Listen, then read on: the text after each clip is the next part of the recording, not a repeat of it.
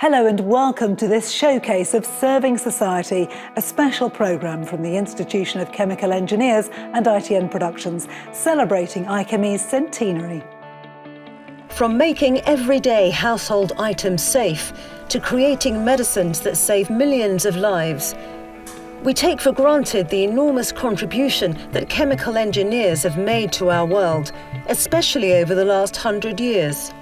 We've served society well for over 100 years in terms of providing the materials and the energy and the water and all of the life-sustaining items that allow everybody to do what they want to do every day. The Institution of Chemical Engineers was established in 1922 and supported the industry as it kept pace with the world's needs, especially in health. Chemical engineers have been instrumental in helping save and improve lives, scaling up mass production of essential therapeutics. Today, this ability to take a basic element and then produce it for the masses helped in the daunting task of delivering COVID-19 vaccines globally. Biochemical engineers working with University College London were primed to scale up production of the Oxford AstraZeneca vaccine from day one. They were instrumental in its development and delivery. It's understanding how you can translate a process that has been manufactured in one vessel type or configuration at one volume or scale to another vessel which is bigger, probably very different in terms of its configuration from the vessel that you used to develop the process in, but at the end have exactly the same product with the same critical quality attributes that needs to be given to a patient. As you move to the later stages of the clinical trials, just before you get regulatory approval, you need to think then about the commercial manufacture of the vaccine. And that's where another one of our UCL graduates, Mark Proctor, came in. So Mark is a Director of Operations at one of the AstraZeneca manufacturing sites. And he basically put together the supply chain necessary to make all the vaccine. Science has earned the gratitude of the world by coming to its aid to help manage COVID-19. Now IChemE is marking its centenary by identifying areas based on the UN Sustainable Development Goals where chemical engineers can help tackle other major challenges such as climate change and sustainability. We're going to start off in February with sustainability in the environment, and we're going to launch a sustainability hub that will help members to improve the efficiency and optimise the processes that they're operating and really think about reducing footprints for carbon, CO2 and the like. Climate change and sustainability are not separate issues. They're inextricably linked, and chemical engineers need to apply their system thinking to understand the whole picture, the relationship between the different components, and make sure there's not unintended consequences from any particular courses of action. More specifically, chemical engineers are working to drive energy and resource efficiency, to develop new and better renewable energy sources, to better store energy, be it through batteries or hydrogen or other means. They're working on waste, how to reuse it, how to reduce it, and how to dispose of it most appropriately. And finally, they're working on sustainable food and recognising the nexus between food, energy and water, and how all three of those need to be addressed in a sustainable manner. At Recycling Technologies, solutions are already being developed to tackle one of the most urgent problems: what to do with waste plastic, most of which is not recycled or reused. The company has created patented technology to recycle plastic waste into feedstock for new plastic production.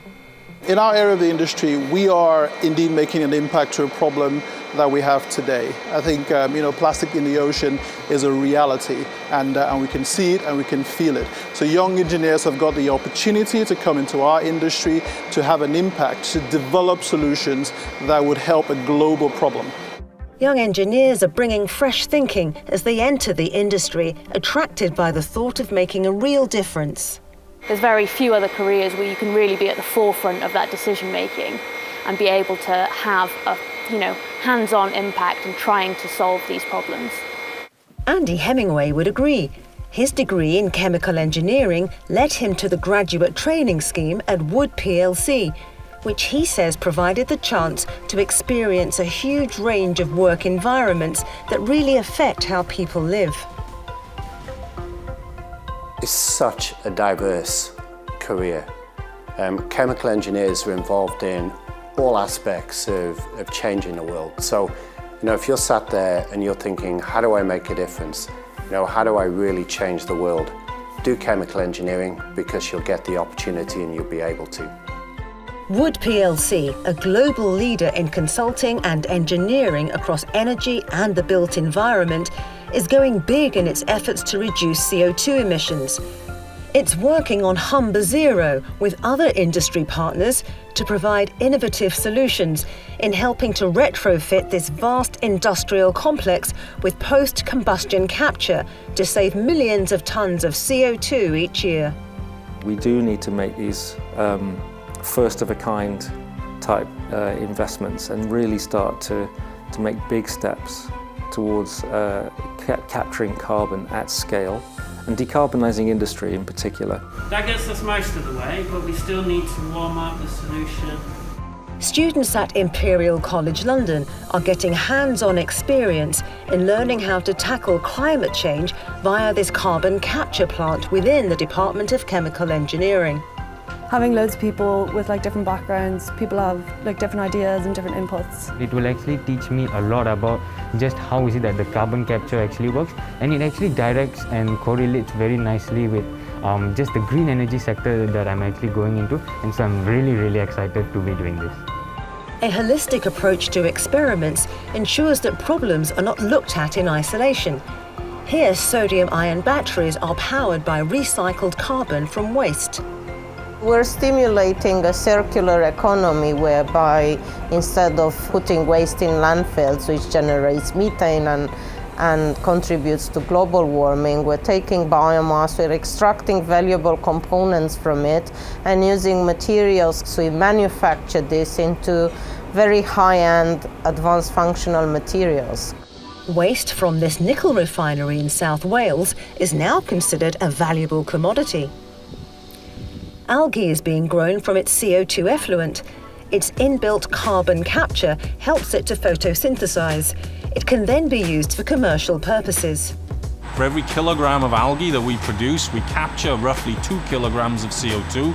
So as you can see, this is a great way to mitigate climate change, but also capture and reuse that carbon. And one of the things we want to do is integrate this process further to work with local agriculture and take nitrates and phosphates from animal waste and anaerobic digestion wastes and integrate those into this process as well. And therefore we'll generate a true circular economy that generates value in terms of the product portfolio that we can achieve from the algae themselves. Valley Europe are working with Swansea University on ways to produce hydrogen using water and renewable energy instead of natural gas. Chemical engineers ensure the process is both scalable and risk-free. It needs to have a certain readiness level to allow us to invest as a company. So it is crucial that this work is progressed with industry so that we can have that real-world results. Working in the collaboration with the university gives a real good platform to give us real-world results that we can then use to justify capital expenditure and investment. University research is really driving change in chemical engineering.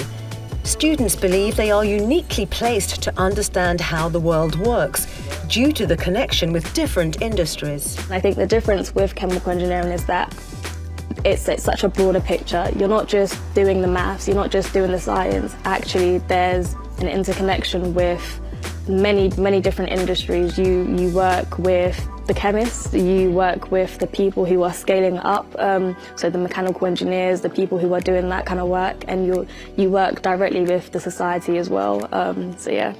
We teach the students the new technologies, the policy development, the economic aspects, the social awareness, the whole system thinking, alongside the technology development. So we don't want them only to be the future engineers, we want them to be the engineering leaders that can tackle the most pressing challenges and can drive the great transition happening in the chemical industry. as well as regularly evolving its curriculum to keep up in areas like the circular economy and the wider societal context. Loughborough University also uses digital technology to simulate real-world learning. I'm looking at creating a digital version of what's going on in reality. So in a sense, it's a bit like a video game. Video game, you might be running around. In real life, you might be running around. And you can simulate this between the two. With a digital twin of the pharmaceutical process, I'm working towards making a process which digitally runs the exact same as it would in real life. The 2050 drive to net zero has fundamentally shifted the way of working in the chemical industry, and we need to create new jobs that do not exist even today to tackle some of the most pressing challenges to decarbonize our energy and industry, and that's our chemical engineering's job. Work to decarbonise the industry is happening at the University of Manchester's Department of Engineering, acknowledging that how we live is a product of chemical engineering, but admitting that we face a huge challenge to reduce the footprint of all these technologies.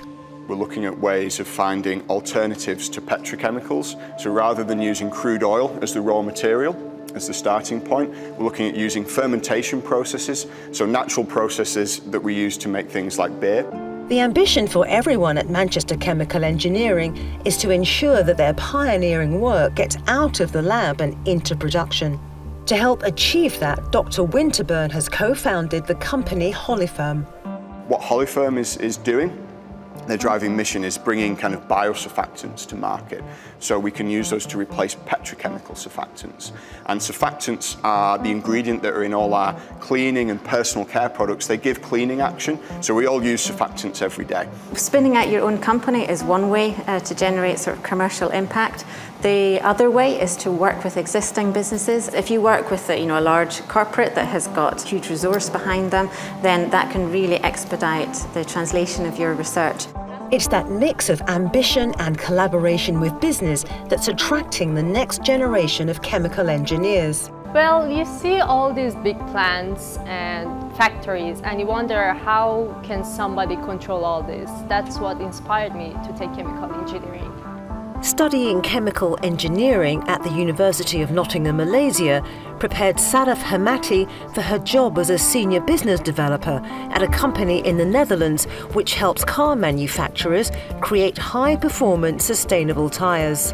The chemical engineering course was very well designed and well balanced in terms of teaching you all the technical and engineering courses, but in the same time teaching you the transferable skills. So you're giving a lot of group and courseworks, that group projects where you and your teammate need to work together. So this helps with your developing your communication skills. You're working with broad range of peers and students that come from different backgrounds, helps with project management, develops your leadership skills. And these are the things that I'm still using on my everyday life. The courses here are in high demand, currently attracting 5,000 students from nearly 90 countries. In Nottingham, Malaysia, we have 20 academic colleagues who nurture our undergraduates and postgraduate students towards their career preparation. So these academic colleagues have their expertise in food processing, environmental protection, as well as process system engineering. All these area of research expertise enable the students to undergo their training during undergraduates and postgraduates with us, so that those training ground prepare the students for their career in the future. The university has so far produced more than 1,500 successful graduates, now established in a diverse range of careers, taking with them groundbreaking ideas covering environmental impact, climate change and sustainability. V1 is a volumetric flow rate going into the process. Nuclear power will be required to play a pivotal role if the world is to meet its sustainable development goals. Nuclear Graduates is a graduate development programme led by the people and skills organisation Energous in partnership with other nuclear sector employers, and is designed to attract a diverse range of talent. Nuclear energy is a low carbon form of energy and is expected to gradually replace fossil fuels as a main source of energy alongside renewables. So There's a lot of interest and a lot of growth in the sector. Energous works really closely with the nuclear sector to understand their skills needs. And the Nuclear Graduates Programme enables our partner organisations to recruit talented young professionals and provide them with a wide variety of opportunities that enable them to grow and understand the sector in its broadest possible context. The programme has won the IChemE Global Award for Training and Development and is one of the most comprehensive the sector has ever seen. Nuclear graduates undertake 3 secondments with industry-leading organisations during the 2-year programme and can design their own bespoke professional development. It gives you like a broad range of opportunities. The program not only important on-the-job responsibility and experience and formal training, but also this kind of community sort of engagement as well. So that's kind of this broad aspect of the program I'm really enjoying. Chemical companies have more of a focus on the environment, social responsibility and governance than ever before. But Scott Bader's values of working ethically have been at the heart of everything it's done for the last 100 years. The difference here is that the workforce own the company. It makes a range of polymer-based products for composites, for adhesives and for functional applications such as personal care. The founders, Ernest Bader and Dora Scott, they were Quakers, so when they set the company up, they set it up with some real fundamental values. And that was really about doing no harm to the environment, but it was also doing social good and treating everybody equally. Employees have created a vision for 2036 and have set up an Operation Sustainability Committee to improve emissions and energy usage over its 6 manufacturing sites. The primary objective of that committee is to help Scott Bader achieve the 60% target in Scope 1 and 2 emissions. Mapping our consumption is a logical first step, especially when it comes to energy. And then moving on from there, the sites have to explore the different improvement options, and then they're responsible for creating an action plan that's specific to their site. The next stage for us is really to start improving the sustainability of our own products themselves, be that based on biological raw materials, be that recyclable. So we have a significant research and development activity today, really looking at how we develop those materials for the future. The global engineering project management consultancy Atkins is working hard to maintain a sustainability drive across many sectors, including energy, transportation and water. Water is facing a challenging time due to its energy consumption. Well, the water sector uses a lot of energy. Up to 3% of the UK's total energy consumption is in that sector. And that's mostly in pumping and aeration to ensure safe drinking water to customers and protect the environment. Population growth and climate change and environmental protection mean that we're moving water further and further, particularly to the water-stressed southeast. So really the key challenge is to meet the needs of society and environmental protection while working towards a net zero. Atkins is supporting a route map to net zero for the sector in alignment with guidance published by both IChemE and Water UK. We established our engineering net zero initiative, and that provides a framework for our engineers, scientists and project managers to support our clients on their journey towards net zero and following that Water UK route map. It represents thought leadership, carbon accounting and reduction throughout the asset life cycle, from strategy, design, construction, also through operation and end of asset life recycling. World leaders in CO2 reduction, KBC, are also supporting their clients in their efforts to address climate change and sustainability. It can now very accurately predict the carbon intensity of fuels, the carbon intensity of products, how we make the fuels, how we can then begin to remove carbon and substitute hydrogen or synthetic fuels or e-fuels as they're called. We've got these skills, experience, software, whether it's a refinery producing transport fuels, a petrochemical site producing chemicals, somebody producing building materials. We're helping them to reduce the amount of energy that they use. Reduction in energy means reduction in carbon dioxide output. The company believes decarbonisation is no longer a choice, but a global imperative that's driving industry change. Due to the current environmental conscience, our clients are changing the way they produce chemicals and fuels. And on top of that, reducing energy consumption drives competitors to also reduce energy consumption. What most excites me is that we can have a real-world impact on the energy transition. And we can really make a difference as chemical engineers in the world to become a more sustainable society. Not only do chemical engineers have to concern themselves with reducing the environmental impact of their work, but they also have to ensure that the materials used for everyday items are safe. To help them keep up with constantly changing regulation, Mike Penman set up Penman Consulting. Every single chemical that's put onto the market or manufactured is subject to chemical regulation. Nowadays, you have to provide a large amount of information to regulatory authorities and prove that the chemical is safe in its use. They've developed a program that brings together all the information a company needs in one place. It's called Active Steward. It gives updates to make sure chemicals comply with the latest regulations. We combine the science and the technology together, which is very rare to do. And this in turn will help us overcome next generation issues that the chemical industry are bound to face.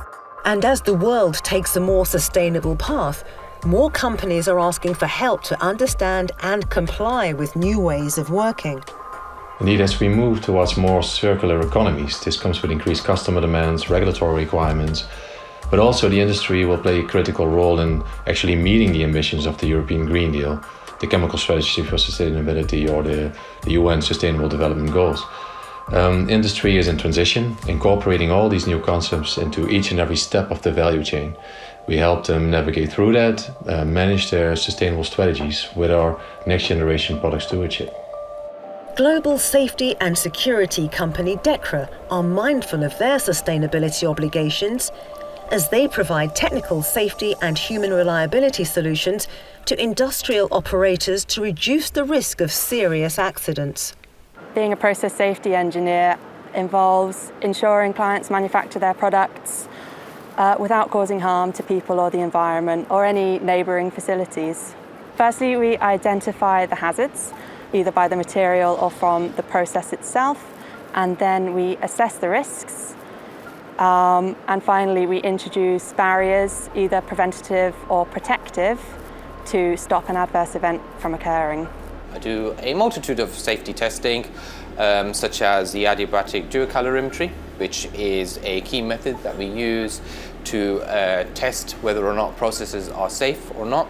Chemical engineers spend many hours in the laboratory assessing new processes developed by chemists to understand their potential hazards and simulating what could happen in a worst-case scenario. The irony of what we do is that when we do our job really well, nothing happens. The company just carries on producing, but what we're dealing with is events that are extremely low probability, but extremely high consequence. DEKRA is committed to putting human life at the forefront of everything they do while keeping an eye on new technologies. Some people talk about the challenge to the future of work as a result of digital and technological change. But fundamentally, whatever happens in the technology space, you still need the human context. So looking at it, members will be increasingly involved in helping to deliver, optimize, and make more efficient all of the processes that serve society.